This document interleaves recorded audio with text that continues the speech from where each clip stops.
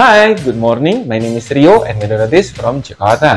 Today, I'm going to give you another clinical case report of a single visit endodontic and restorative treatment which was done in mandibular plus molar. So what's so special about this case? First, I have put 18th month control of this case so that we can see how the bone regeneration exists after or following a single visit endo in this particular tooth. Second, in this tooth, we have 5 canals. And in this particular video, I also put how I search the MB2 canals using ultrasonic approach and how I fill it hermetically, and also how I put a composition restoration and it is still lasts after 18 months, and I hope it still lasts forever. I hope that this video is useful for you, particularly when you are dealing with such cases.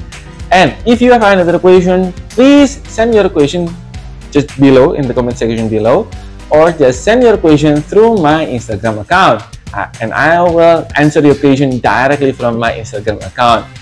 So guys, thank you very much for watching. Stay happy, stay super, stay awesome, and stay with me in this YouTube channel. See you in my next clinical case report. Assalamualaikum warahmatullahi wabarakatuh. God bless you all. Bye.